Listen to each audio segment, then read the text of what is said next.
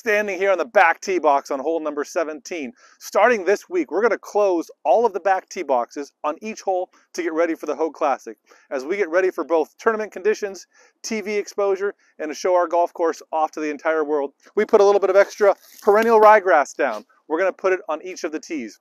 Ryegrass basically grows well in the winter time, gets it this nice dark, vibrant green color that'll look great on TV, and it's going to fill in great for the players. Shameless plug. This perennial ryegrass. If you're interested, you can buy some ryegrass seed for your lawns, for your backyards, for your houses in the Newport Beach Country Club Employee Scholarship Auction. As far as who's playing in the tournament, check out this next feature here to see who's committed to playing the Hoag Classic so far.